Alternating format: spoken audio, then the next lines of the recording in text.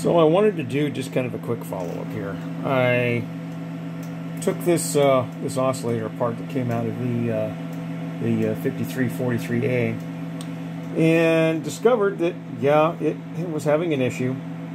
I took the unit apart and discovered that the trimmer cap that you adjust to this hole had come loose.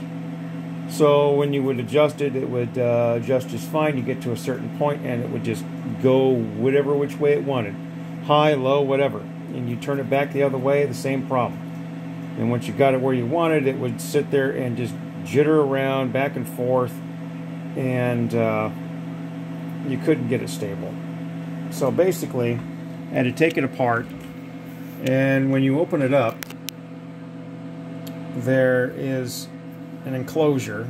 Once you push it out of the case, there's a lid on here that has 4 posi drive Phillips screws. Your adjustment hole is here, and when you remove that, there's a circuit board in there, and the trimmer cap is just a tube. It's got one wire coming off here that goes to the back side of the board, and there's a jam nut here. I was able to take this thing and just ever so slightly move it back and forth. So I took a pair of broad-nosed needle nose and cinched this jam nut back down. I got about a good 1/3 of a turn out of it. So I got that done, put it all back together, put it back into my test fixture, and now it is rock steady. So if you come across this issue where you're adjusting the oscillator and you just can't get it adjusted, you start adjusting it and it just goes way out of whack one way and then way out of whack the other way, that is likely the issue, is that this jam nut over the years has just kind of worked its way loose through expansion and contraction, and has loosened up. You just need to re-cinch that thing down. Very simple thing to do. There's only there's 3 screws up here, there's 2 screws on the other side, and you just use like a little wand like this to push the assembly out of the enclosure. And then once you get it done, hey, it works. So another successful repair with one of these.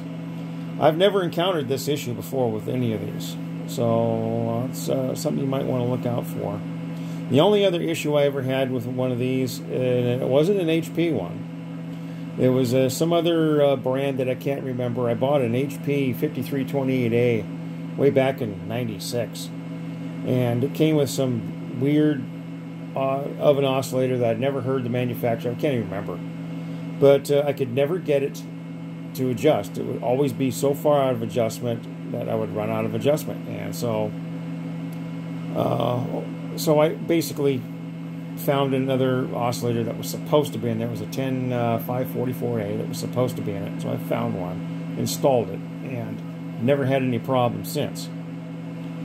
But what happened to the original oscillator is that the thermocouple failed, so it was just running hot, super hot all the time, and you could, no matter how much you made no matter how much you adjusted this trimmer, you would just run out of adjustment. And yeah, so these kind of things happen. But yeah, it's fully functional. So my next service interval, I will just put it back in and make the minor adjustments. Anyway, thanks for watching, guys. We'll catch you later.